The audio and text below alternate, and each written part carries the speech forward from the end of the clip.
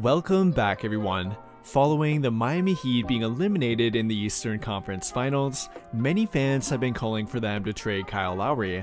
He primarily failed to live up to the expectations that they had for him, and although he was playing through an injury, it does not appear that they can win a championship with him as their third guy. Unfortunately for them though, it will not be easy for them to part with him. Due to his underwhelming year, and slowly but surely declining, they cannot hope to get anything great in return for him, which puts them in a very similar boat compared to the Lakers, who, as we know, have pretty much the same dilemma with Russell Westbrook. And that is all it took for fans to whip out the trade machine, as many are now calling for a trade involving Kyle Lowry and Russell Westbrook. However, would that trade even be possible? And then in addition to that, would it even be realistic? We will talk about exactly that in today's video. And to begin, there is a good reason for why I referred to this trade as reluctant in the video title, which is primarily because the Lakers have traded for Lowry at the 2021 trade deadline. And while I am not saying that they should have or should have not done that, for them to have denied that trade, only to then trade for him a year and a half later would be a pretty odd move to make. Not only that though, but it might be something that they are reluctant to even think about doing. With all of that being said though, would it even be possible for them to do? And believe it or not, yes, it actually would be, although I would not call it fairly likely to happen, and especially not within a two-team trade. The hypothetical trade that has been gaining traction would involve Westbrook, Kyle Lowry, and Duncan Robinson, with Westbrook along with a first-round draft pick going to Miami, and then Lowry and Robinson being dealt to the Lakers, which, although does work financially, and may even in some ways appear to be a fair trade, we need to think about this one a bit deeper. For one, the Miami Heat are trying to win a championship, and although they likely do want to offload the contracts of Lowry and Robinson, I cannot imagine they have any interest in acquiring Westbrook. Not only would that arguably make them worse, but he simply would not fit their team either. They barely have enough floor spacing to begin with, and Westbrook would only add to that problem. In addition to that, I don't think there's any way you could make a backcourt duo of Westbrook and Jimmy Butler possibly work in today's NBA. They are each ball-dominant players who do not shoot well from the three-point line, and they both need the ball in their hands to be effective. It would pretty much be the same problem that the Lakers had with LeBron and Westbrook, only it would actually be worse. And I cannot imagine that Pat Riley and the Miami Heat want absolutely any part of that. And in reality, even though it would be a way to offload Westbrook, I wouldn't want any part of this if I were the Lakers either. It would be a horrible long-term move for them to make, and it likely would not be a great short-term move for them either, as I don't think it would help them win another championship, and because of that, I don't think either team would have interest here. However, even with all of that being said, I do think there's a way for Kyle Lowry and Westbrook to be involved in a trade together, but in order for that to happen, a third or maybe even a fourth team would have to help them do it. And not just any third or fourth team either, it would have to be one with available cap room, as they would have to take on the contract of either Kyle Lowry or Russell Westbrook. And believe it or not, I think there are actually a few of them that could potentially be interested, but the one that really stands out to me for this particular trade would have to be the Indiana Pacers, which is really for a couple of different reasons. Not only do they have the available cap room to take on either Lowry or Westbrook, but they actually have a couple of players that both the Heat and Lakers could be interested in getting in return.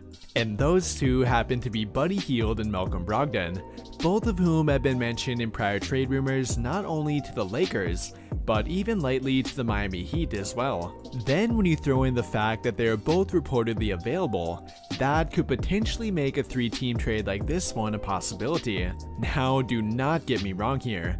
I am not saying that trade between them would be likely to happen, but I am saying that's possible and could actually benefit each team involved too. This trade would involve Westbrook, Duncan Robinson, a first-round pick from the Miami Heat, and a second-round pick from the Lakers going to Indiana, Malcolm Brogdon being dealt to Miami, and then Kyle Lowry and Buddy Hield being traded to LA. And oh boy, we have a lot to unpack here, beginning with why the Indiana Pacers might be interested in making this trade though.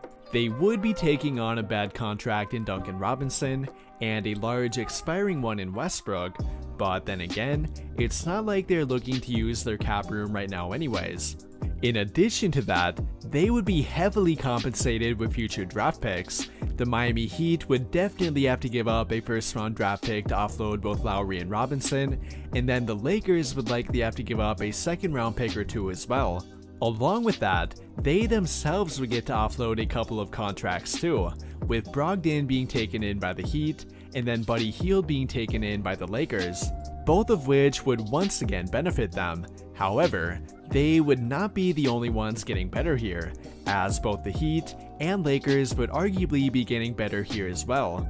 For the Miami Heat, they would be getting an upgrade, an overall better fitting point guard for their team in Malcolm Brogdon, who would not only fit their team better, but he would overall fit their timeline better too, which in my opinion should really be a big deal for them. They have both Jimmy Butler and Bam Adebayo under contract for 3 more years, and with Kyle Lowry already in obvious decline, they need a younger and better fitting point guard to help them compete.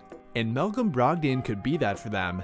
He would theoretically fit perfectly with them on offense, and would be a big upgrade for them on defense too. Now, I know that Pat Riley is their team president, and will not make a deal unless he deems it as undeniably beneficial for them, but I really believe this one could meet his criterion. Finally, for the Lakers, they may be the ones ending up with the contract of Kyle Lowry, but then again, they are finding a way to get rid of Westbrook and without having to give up a first round draft pick to do it, which in my opinion is an automatic win for them, and especially when both players they are getting in return here are good fits for their team.